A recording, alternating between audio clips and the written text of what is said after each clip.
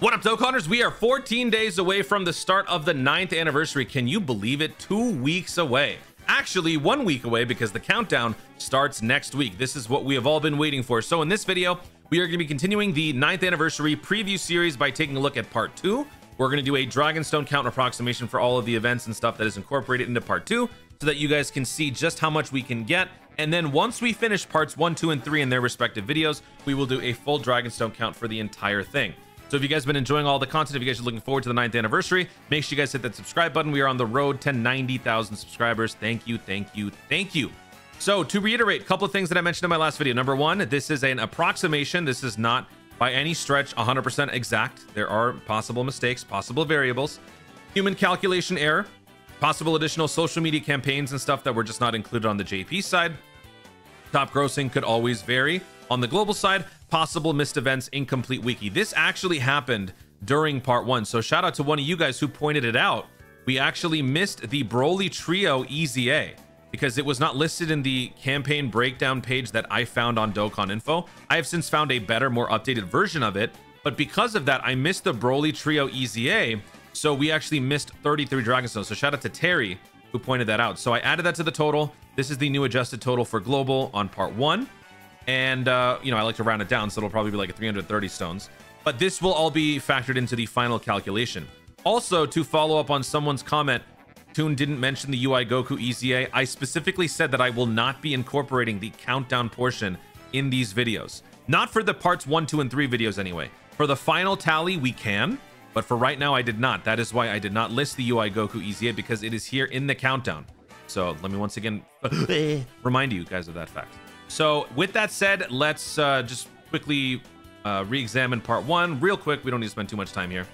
We had the login, the missions, we had the Dual Dokkan, not the Dual Dokkan Festival, Dual Dokkan Carnival. Then we had the new Dokkan event. We had the Awakening Medals support. TLDR for the Awakening Medals, you don't have to actually pre-farm a bunch of medals this time. They make it so much easier on you with all of those extra missions that allow you to farm significantly less. The only work that's really going to happen is you're going to have to do 11 runs on Broly post summons and 11 runs on Beast Gohan post summons. Everything else either is taken care of from the missions or you pre-farm these ahead of time. But some people don't like to. So once the celebration starts, you would still only have to farm this because the rest of it would then be taken care of from the missions. So I did a whole video talking about all that. Going through rainbow tickets, free tickets, coin shop, special trade jewels, both paid and free. SNS campaign, we have the initial chunks of the story events. We have the Broly event, probably my favorite one among them, just because this is going to be giving you EX skill orbs for super bosses, and super bosses is majorly on the rise with the category just getting all the updates that it is. Blue Zone, Assassin's Domain, End of the Movie Edition 2, Red Zones, Boss Rush, Support Memory Boost, Ultimate Clash, and then here they are. Here are the other EZAs. You can pre-farm the medals for these two. I don't think that this is as much of a taboo as pre-farming medals for characters you're about to summon for. So if you want to, you can. These events are available daily even right now. So you can go in, get those medals. Unfortunately, because it is not available using keys, you will have to spend stamina. Anytime you revisit an EZA stage that you've already completed, it will cost you stamina. But it's probably better to get this done now so you don't have to worry about this during the celebration because there's just going to be so much stuff going on. But it's up to you. And then also we're going to be getting all of our EZAs and stuff fully covered, courtesy of the Support Awakening campaign thing. JP got this, so Global should get this as well. So I'm just going to, mention that. And then this is the Memorial Battle. This starts like 2 days before the part 1 actually ends, which it's still part of part 1. So with that said, let's jump into part 2. Part 2 starts on the 10th. So I've got the dates right here. From the 10th to the 20th is part 2. Smack dab in the middle of this is when the Beast Gohan and the Gamma's banners would release. So for the first, less than a week, you would not be having the banners. You would still be working on some of the last minute pieces of content that dropped from here, like the Broly EZA, the Memorial Battles. And then once you're kind of done with those and the dust is settled, you would then jump into the summons here, and then more events would follow leading into part 3. So for Global, these 11 days would translate to roughly the end of the month. If part 1 goes from the beginning of the month to about the 20th, then from the 21st to the 31st would be the part 2. So for login, we simply multiply 11 by 3. Each day you're getting 3 Dragonstones, as we saw in the first video, right? Every single login gives you 3. There is no initial infusion of stones like we had at the start of the celebration because that was a one-time thing. So 33 is all we're going to get for login. Default daily missions, it's 11 days. So within 11 days, there is definitely going to be at least 2 weekends. If the weekends were to start at the beginning of the 11-day count and then we get another 2 weekends in there, that would be 2 more stones, but I don't want to factor that in. So I just gave 2 extra stones bonus instead of possibly 4. Part 2 daily missions, you also get, again, the same amount of stones as the amount of days, so that's also factored. The amount of stones you get from the Part 2 missions seems deceivingly low. It's not because they're holding out on us. They're giving us a ton of stones in other ways. Basically, the Part 2 missions essentially cover you in terms of other things. The Gogeta EZA medals, meat, ties, training items, awakening medals, and coins. Those are the sorts of essentials that new players need to kind of cover all of the new characters that they're getting through the new content and all that stuff. So that's the main function of the Part 2 of the 9th anniversary, like general missions. So there we only get 5. The SNS campaign gives us 3 dragon stones. So every single section of the anniversary, where is the SNS campaign? Okay, it's not here, but SNS campaign, at the start of each part, they will basically ask you to share on social media the fact that you're playing Dokkan. They're trying to just get more people to play. You don't actually have to do that. You click the button, the horn button, it'll take you out of the app. Then once you're out of the app, it registers, okay, they've left the app, so they're probably going to post it. You don't have to. You can just delete it and then go back into the game, and it'll give you your 3 dragon stones. New Dokkan event for the new Beast Gohan. So the new Dokkan Festival banner, let me pull that up. We have the new stage to the older Dokkan event. That gives you 2 stones. Let's take a look at the 2 banners. We will do an in-depth breakdown of the various banners in another video, but I still want to take a look at them. So, where'd we go? Where's it? Here it is. All right, so we got the Gammas and we got the Beast Gohan. So here we go. Unquestionably, the Beast Gohan, best unit in the game. Among the top 5, you could also argue that Royal Blue and UI also belong there. You've also got Spirit Bomb GT, Super Saiyan 4s, other great units. So this is a very good banner, simply because you got some of the best characters out there. Also, the 7-year LRs could be getting their EZAs next year. And for global, next year is in less than 6 months. So next year, but when I say that, I mean next anniversary. Next anniversary is less than 6 months away. So actually, it might be 6 months exactly at this point. No, 7 months, right? Whatever. It's closer than it ever was before. Okay? We're not waiting a full year for the anniversary. We're waiting far less. So these guys could be EZAing next year. This banner is the best. I will say that in terms of the Gamma banner, this is actually a really good banner. And I would argue that this is better than the Gogeta banner. The Gogeta banner, while the character is really, really good, and I would say that the Gogeta is probably a little bit better than the Gammas because of the target focus effect. The Gammas are kind of like, they need a couple of turns and then they're unstoppable, but the supporting cast is really good. You've got one of the tankiest units in the game in Future Gohan. You got one of the best units overall in Bulma still. You've got a great starting unit with the Turtle School Goku. Revive Goku, who still to this day, in my opinion, is very viable. You've got Super Boss category characters whose stocks are on the rise with the new Super Boss characters that we've been getting. Trunks, who is a great anti-Zamasu Red Zone event. So anytime you're trying to run through those types of events, you want to bring specialty characters like this. And a surprisingly decent sub EZA in the Super Saiyan God. And then this guy, he doesn't have any. Well, actually, no, he does have an EZA. He is a nuking EZA. He's okay. But most characters are pretty good here. So I think that this is a better banner than Gogeta. So in terms of the Part 2 summons, you'll probably be having a little bit more of a even distribution of people summoning for each. Still, though, the focus should be the Beast Gohan. Getting the #1 character in the game should be of paramount importance. So we'll talk about that in another video. The medals, like I said before, the only real medals you're going to have to worry about once we start the anniversary is going to be the new Beast Gohan medals. Everything else is essentially covered with the support missions. There will be a few that you have to do. The Memorial Battle 2nd stage. So they're finally giving us the next 2 battles. This only starts when the banner comes out. So essentially, Broly Gogeta dropped like a couple of days before Part 1 ended, which is a little odd, but they're doing it to kind of bridge the gap between Part 1 and Part 2. One of the major issues when it comes to celebrations in Dokkan in general is that a lot of people like to do everything on the first day. And then once you do, there's really not much else to do in the meantime, right? Because you've done everything. So this kind of smoothens that transition between Parts 1 and 2 by giving us some of that bridge content. So Gogeta sort of helms that gap between Part 1 and Part 2. And then by the time the banner drops for Beast Gohan and the Gammas, That would be about 5 days into part 2. That's going to be when the 3rd and 4th stages actually drop, where you have to clear without using an item, clear with every single type on the team, clear without using an item, clear with every single type on the team. That's what they're going to be doing. I have no idea personally how difficult these events are because, again, I am staying spoiler free. I want to enjoy these events along with you guys. So JP players, if you want to chime in, you can. Special missions for the 9th anniversary part 2. We talked about that. So 5 dragon stones. We've got a new pan event, which gives us superhero skill orbs. So this is just like the Broly event. Only difference is that this starts during part 2. So all in all, you are going to be earning less skill orbs overall from this event than you would from the Broly event, just because the Broly event has a 2-week head start. But both events can be done daily, and both events should be integrated into your daily routine during the 9th anniversary. Absolutely a must. They got the rainbow ticket missions. 43 tickets overall can be obtained via missions. 7 are given upon first login. So between 3 different parts, the 43 tickets are distributed. I believe like half of it is given in part 1, and then the other half is split up between parts 2 and 3. Then we've got the Blue Dude's Easy A. So this character can be obtained from the Broly Dokkan Festival banner. This unit can also be obtained from the special stones. I believe it's this one. It's the premium one. You do have to pay for it, but you also can pick it up from this. So that is going to be some of the ways you guys can pick up the character if you do want this Easy A. A very good Easy A, and for me specifically as a Universe Rival Saga fan, that's my favorite category, Universe 7. I am very much looking forward to this character. This character has always been fun to use, but the problem is, man, just no defense, no means of protecting himself. Now they've got it. So that's going to be another easy 33 Dragon Stones.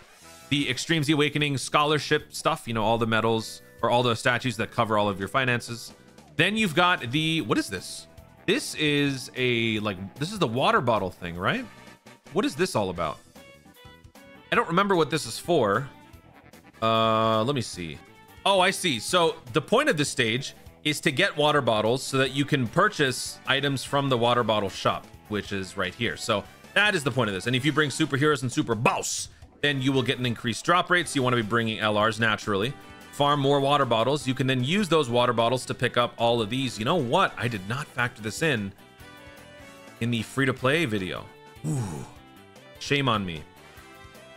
So yeah, you can get 4 Kais from this, and then a bunch of other stuff. Hey, I mean, you can also get Dragon Stones. This is, well, what more do you need? You got this right here. Awesome. So I will not say no to more free stuff. I am gonna go ahead and just write that down though. So I'm gonna just keep that right there for my records. I will put that in my Kai report later. That's cool. All right. Next we've got the, what is this, like super hot fire intense battle or something? Yep. Saiyan battle intense heat. Now this is a limited event, limited attempt event per day. So this is going to trigger a lot of people, red zone people in particular. So what makes this event special is that it is one of those massive link level boost type events where you can only attempt it 3 times every 7 days, similar to the Metacooler, the King Kai, the Paths of Good and Evil, that kind of thing. So they will allow you to do this on 2 separate stages. I think one of them is category specific. Let me see if we actually have the, does it say which category it has to? Oh, there you go. Stage 1 can only be superheroes. Stage 2 can only be super boss. So one of the major issues during these celebrations in terms of people just trying to max out their characters, some people aren't whales, you know, so they want to have the best characters, the best versions of the characters that they can, but maybe they just don't have all the stones and the meat to burn up to, you know, mass link level. These sorts of events will help with that. 45% chance of link leveling your character. That's the baseline. There is like a full, actually, do we see the link level rate coefficient here? We don't see it, but this is like on par with those other events that I mentioned. So it is all the more likely. It is insanely busted how likely it's going to be. I'll have to do the numbers and check for myself, or Proton will probably let me know in the comments.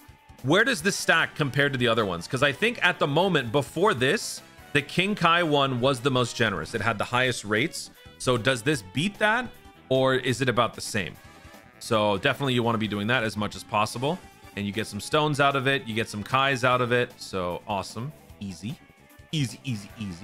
Moving on to burst mode. So that gives us 9 easy dragon stones. This is on the Frieza Dokkan event.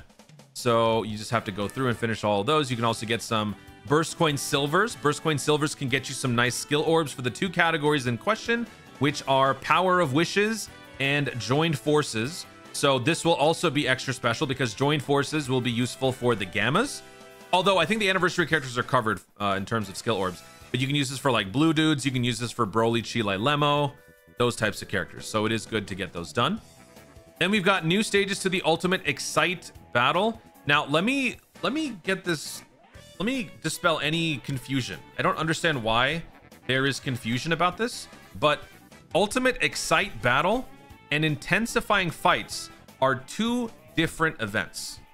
I don't know why I need to clarify, but I do, because I got some people coming at me like I'm an idiot saying, "Dude, it's the same thing." It's not the same thing. All right, it is not the same thing. Where is intensifying fights? Look at this. Intensifying fights, Ultimate Excite battle. Do you understand?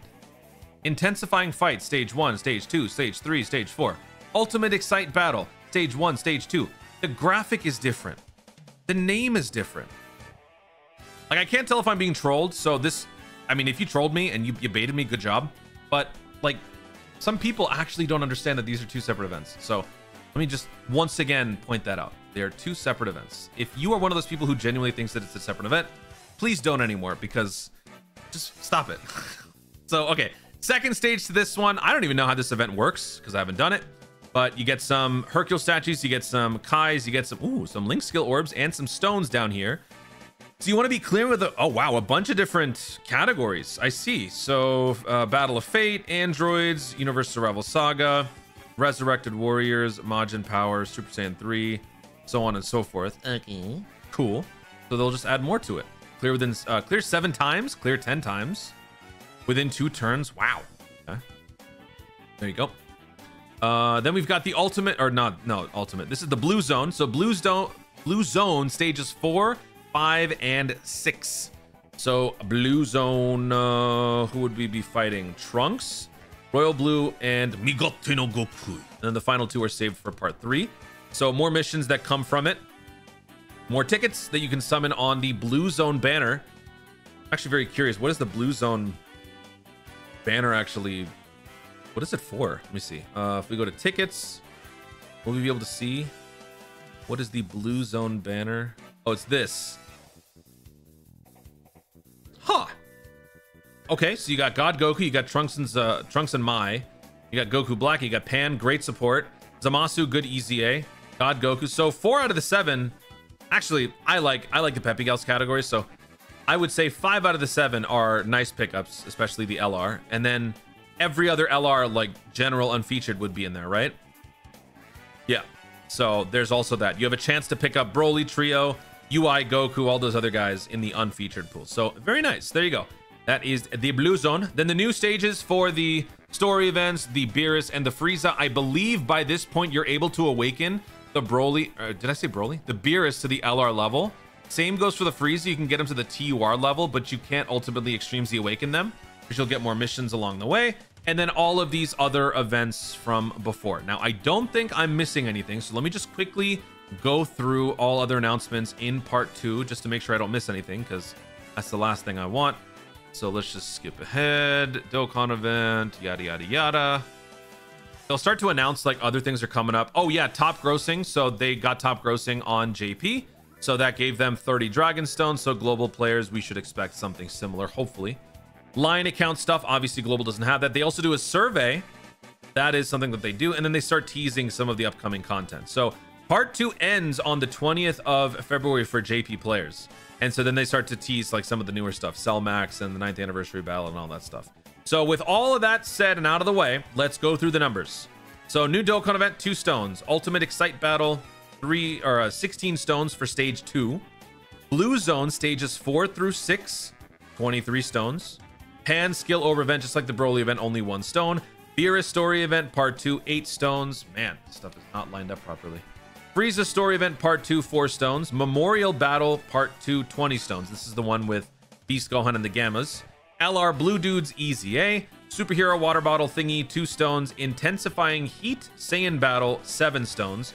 Now, I don't think you could actually get all of them done in part 2, because you would have to run through it 15 times. And since part 2 is only 11 days, that's actually not possible. But still, they're all going into the same place. So we're going to just keep this in part 2, but some of those stones would be obtainable only in part 3.